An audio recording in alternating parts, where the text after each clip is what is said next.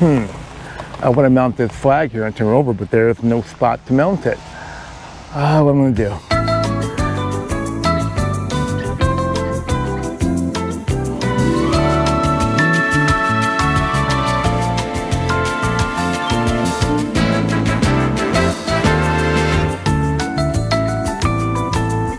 We're going. I have a problem here.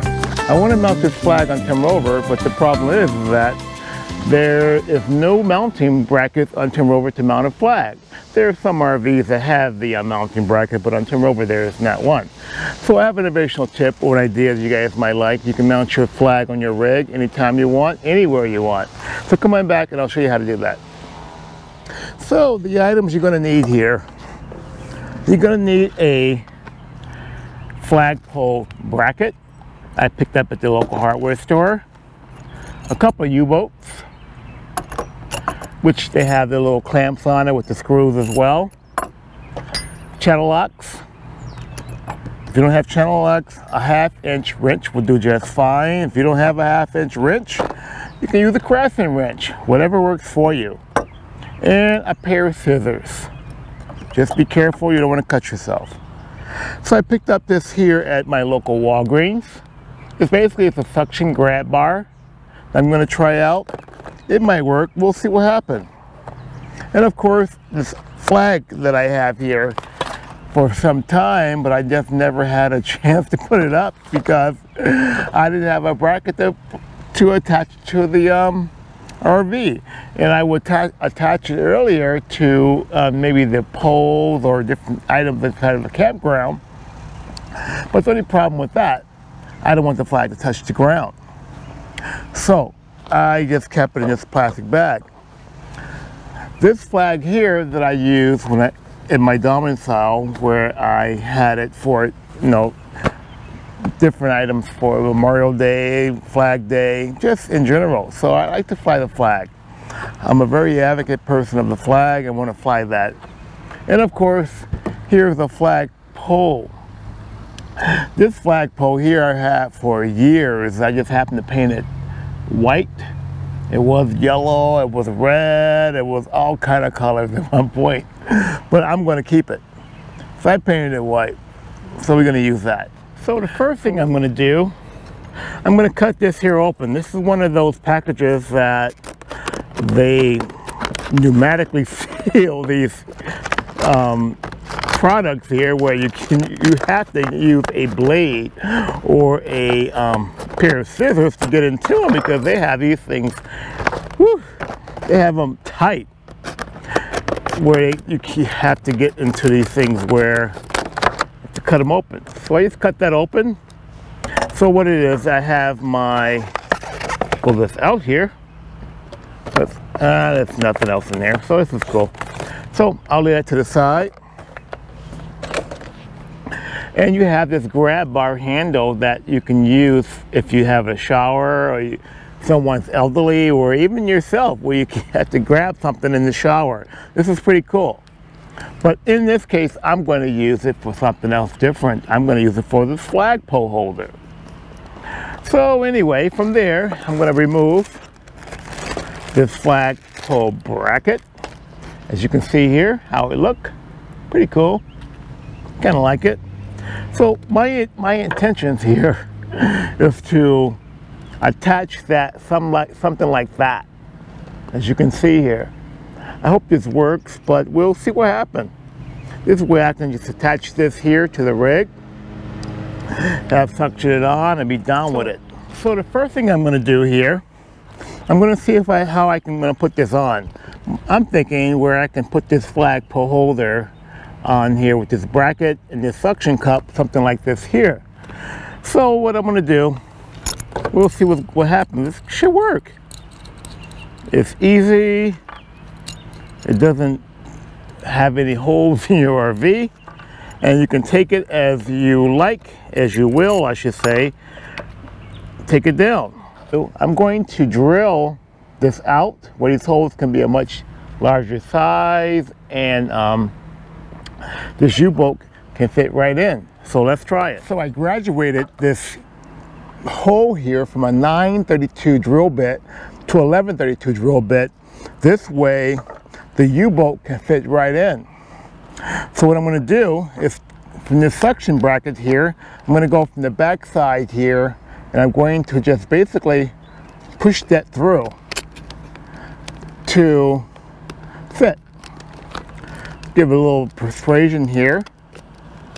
It'll go right in, like so. So you have that. Make sure you put your bracket on, this little bracket here, and once you get it on, you put your screws in like so. Get them all tight and tightened down here. And this shouldn't hinder the connection here for the flagpole itself, the flagpole holder.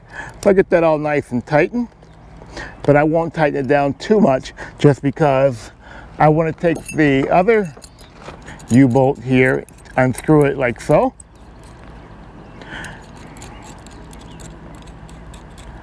I'm not using any safety glasses in this because shoot, I don't really need them. I'm not using anything that's gonna affect my eyes here other than the sun. And so what I'll do, I'll take this other U-bolt and I'll just push it through like so till it goes all the way in. I'll show you. All the way in, give it a little persuasion here. You can back this one out if you need more room. And basically you just give it a little push like that. I'm going to back this out a little more to have some more room for the cushion. I got the U-bolts in. I put the other bracket on with the screws, I should say. Just tighten those down lightly because we're going to use either the crescent wrench or the channel locks or whatever we have that's available. This is a 932 screw. So basically from here I'll go through the four corners to tighten each one down nice and tight. And if you have like some cutters, some side cutters, you can cut this off once you tighten it down, make it look much neater. Maybe I'll grind it off down the road, but I don't have my grinder with me today. But that's okay. It's not going to touch the rig, and it's not going to hinder the holder itself. Well, at least it shouldn't hinder the holder itself. But I think I checked it out before, so I'll just go ahead and tighten this down some more, much as I possibly can. So once you get it all tightened, you want to get it tight as you possibly can. I'm just going to go through all four corners, just because I want this to be evenly tightened. So I got this here nice and tight. I'll cut these off later. That's the way it looks once you're done. I think it's pretty cool. And you can kind of grind these off down the road if you want to. This way it doesn't come loose.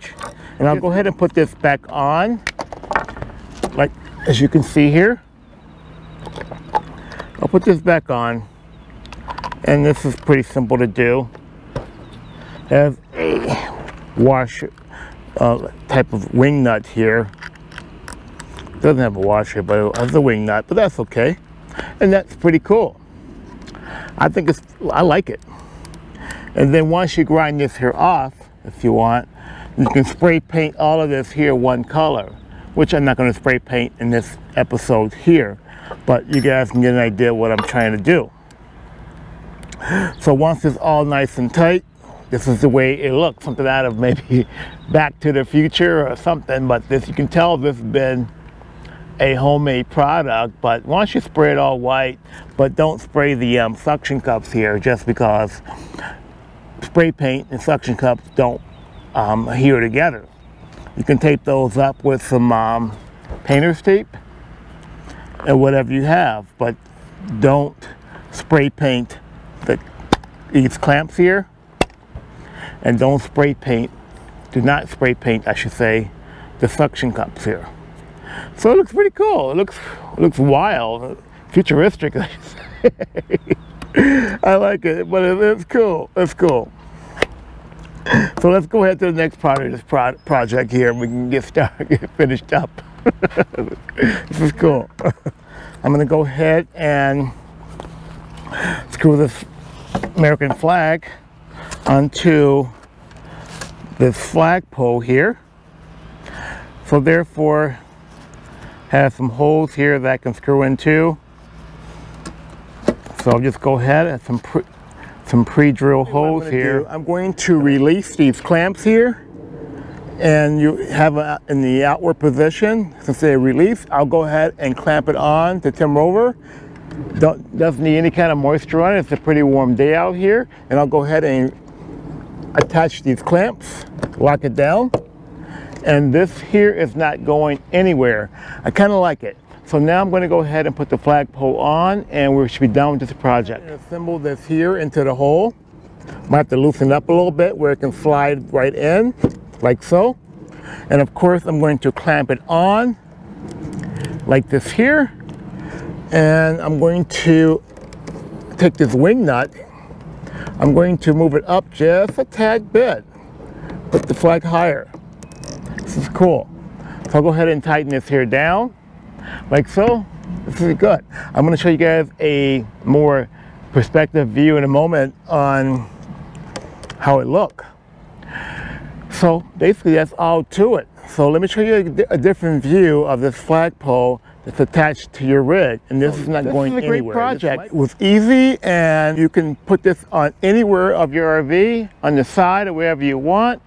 It's not going to go anywhere. I mean, that'll hold up to a hurricane, I think, but I wouldn't hold on to that in a hurricane. I'll get some shelter and or a tornado. You never know. But anyway, that's a great project. I like it. But do me a favor, give me a thumbs up if you like, hit the subscribe button, and I'll bring you other projects, I should say, on TIMROVER RV, tips, tricks, ideas, and hopefully things you like. You guys take care. See you next time. Bye.